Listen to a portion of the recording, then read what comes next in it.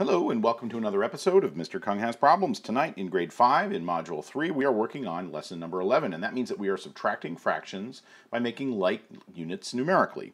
So we're going to take a look at a couple of problems from tonight's homework, and I'm going to try to solve those in slightly different ways maybe to see if you guys can use some of those strategies to solve problems. So let's see. I'm going to look at problem number 1. Directions are fairly simple. Generate equivalent fractions to get like units, then subtract. So we know when we're faced with a problem like problem B, we've got 7/8 and then we subtract 1/3. We know we have unlike units to start with, so we know we need to get to like units. So I'm going to do a more complicated version, a more detailed version. I'm going to say we need to convert our eighths into some kind of unit that will also work for our thirds. So I'm going to just skip count by eighths and see when I get to a number that looks friendly to 3. In other words, that 3 is a factor of. Let's see, so 8 doesn't work. 16, no, that doesn't work.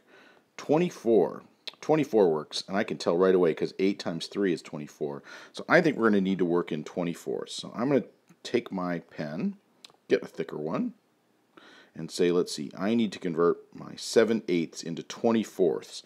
So I need to multiply my denominator by 3 and my numerator by 3.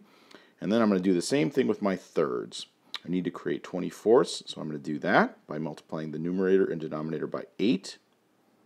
And we've got now a chance to get to the same units. 7 times 3 is 21 24ths here, minus, this number, let's see, that would be 8 24ths, and it's 8 24ths. And now that we're working in the same unit, 24ths, I can take 21 minus 8. 21 minus 8 is, let's see, 13 24ths, and we're done. Now, I went ahead and this time and I drew out this process of finding like units. But if you can start doing that as mental math, feel free to skip this step. Feel free to move right from this step to this step, where we recognize that 24ths are the largest unit that we can get that is going to work, that we can convert both eighths and thirds into, and then go ahead and do that conversion. This is the same as 7/8, right? Because 7 times 3 over 8 times 3 is 21 24ths. This is the same as 1/3, 8 24ths. And furthermore, now that we're in the same unit, we can do our subtraction, and we're done. So this is a more fully fleshed out version, more like the kind of thing we would have seen in our work in lessons 9 or lessons 10. So for the next one, I'm not going to do that work. I'm going to do that work as mental math, and then I'm going to see if you guys can keep up with this one. This is for 1F. Directions are the same. Generate equivalent units, fractions to get like units, and then go ahead and subtract. So directions are similar. I'm just going to go ahead and do this. Let's see. I know I'm going to need to have, let's see, sevenths isn't going to work. That's not going to be, I'm not going to be able to make thirds into sevenths. So let's see, 14ths. Nope, that's not going to work.